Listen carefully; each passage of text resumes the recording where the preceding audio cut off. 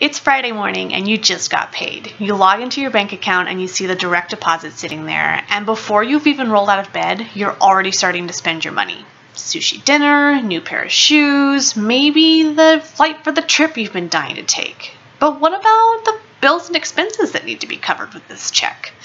That's where rule number 1 from the YNAB method comes into play. Before you spend any money, we're going to do 3 things. First, give every dollar, each and every dollar, a job.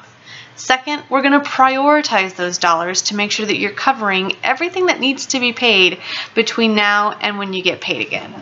And 3, we're going to live that plan. The beautiful thing about YNAB is it's flexible. It's your plan covering what's most important to you. YNAB gives you control of your money instead of money controlling you. So get out there, live that plan, because that's what's going to give you that control.